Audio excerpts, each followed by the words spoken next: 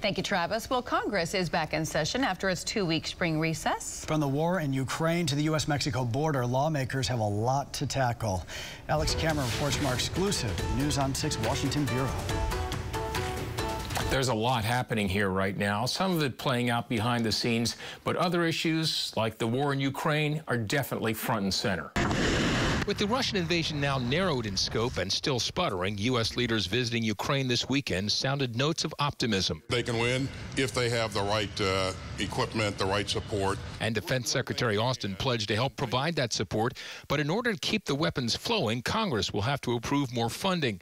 And while there is certainly bipartisan support for that, it could stall if Democratic leaders attach it to the $10 billion COVID package they want, because Republicans have conditioned their support of that on delaying the lifting of Title 42. We're seeing an epidemic level of people coming across the border. Republicans like Senator James Lankford and several moderate Democrats believe Title 42, which allows border authorities to expel most migrants because of the pandemic, needs to remain in place until the administration has a better plan to deal with what is expected to be another surge in illegal crossings when it is lifted. Speaking of the border, Homeland Security Secretary Mayorkas is expected to be grilled about it when he goes before the House Judiciary Committee this Thursday.